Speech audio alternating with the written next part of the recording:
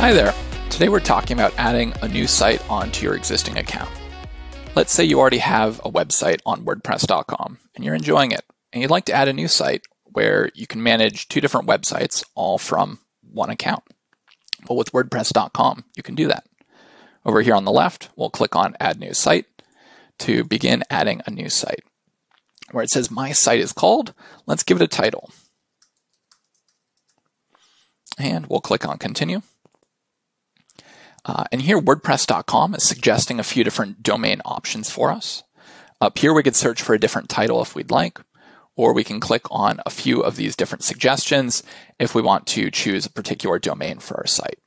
You'll notice over here on the right, 1 year of free domain registration is included with each annual plan purchase. So I could choose any of these, and the grayed out text here is what it would renew for in a year's time. There's also additional options if you want to transfer in a domain from perhaps another domain registrar or map a domain. And for more information on those, there'll be a link below in the rest of the support documentation. For now, though, we'll choose the free option. So I'll click on this WordPress.com subdomain, and don't worry, I can always choose a custom domain like one of these later. Next, I'll click on Continue. And here WordPress.com is suggesting a few different themes. I'm going to scroll through and take a look at a few of them. I like the Alves theme, so I'm going to click on that one to use. Next, it's suggesting a few different font choices. I like this one, so I'll start here. You'll notice I can also view this site in tablet mode or in mobile. And I'm going to click on Continue to go to the next step. Now WordPress is asking what kind of features I'll need for my site. Let's say perhaps I want to sign up for a custom domain later on.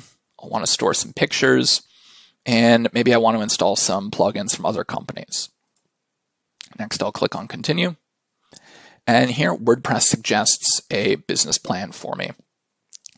But perhaps I want to take a look and just review what I'm getting with the business plan. If I scroll down, I can see a detailed comparison of all the different plans available and the features they have.